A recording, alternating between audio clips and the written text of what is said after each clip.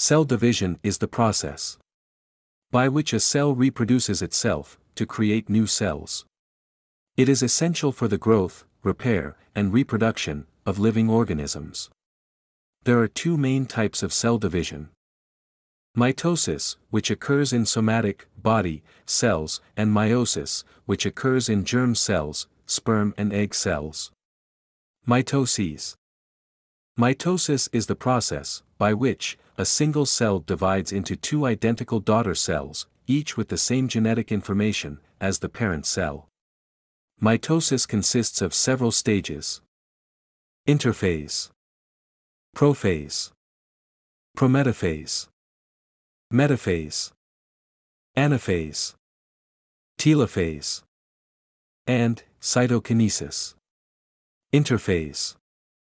This is the preparatory phase where the cell grows, accumulates nutrients, and replicates its DNA. Interphase is divided into three stages: G1, cell growth, S, DNA replication, and G2, further cell growth and preparation for mitosis. In prophase, the chromosomes condense and become visible, while the nuclear envelope starts to break down. The mitotic spindle, a structure made of microtubules, starts to form. In prometaphase, the nuclear envelope completely dissolves, and spindle fibers attach to the centromeres of each chromosome, connecting them to opposite poles of the cell. Metaphase. The chromosomes align in the middle of the cell, forming the metaphase plate. This ensures that each daughter cell will receive an equal number of chromosomes. Anaphase. The sister chromatids. Identical copies of each chromosome, separate, and are pulled towards opposite poles of the cell by the spindle fibers. Telophase. The chromosomes arrive at the opposite poles of the cell, and a new nuclear envelope forms around each set of chromosomes. The chromosomes begin to decondense. Cytokinesis. The cytoplasm divides, and the cell membrane pinches inwards to create two separate daughter cells, each with an identical set of chromosomes. Meiosis is a specialized form of cell division that occurs in germ cells to produce gametes, sperm and egg cells.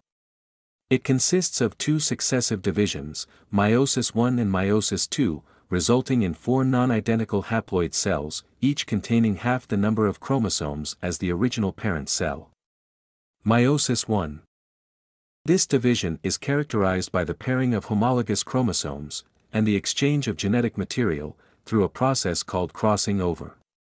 Meiosis I consists of the same stages as mitosis, prophase I, metaphase I, anaphase I, telophase I, and cytokinesis, but with some important differences, such as the formation of bivalents, pairs of homologous chromosomes, and the separation of homologous chromosomes, instead of sister chromatids.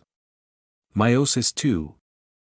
This division resembles mitosis, but occurs without any further DNA replication. The stages are similar to those of mitosis, prophase II, metaphase II, anaphase II, telophase II, and cytokinesis, with the key difference being that the cells involved are haploid. Meiosis II results in the formation of four genetically unique haploid cells, each with half the number of chromosomes as the original cell. Overall, cell division is a vital process for the growth, repair, and reproduction of living organisms.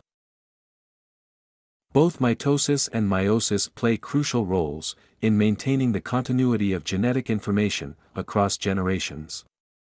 I hope you will not hesitate to like, share, and subscribe to such informative channel at all.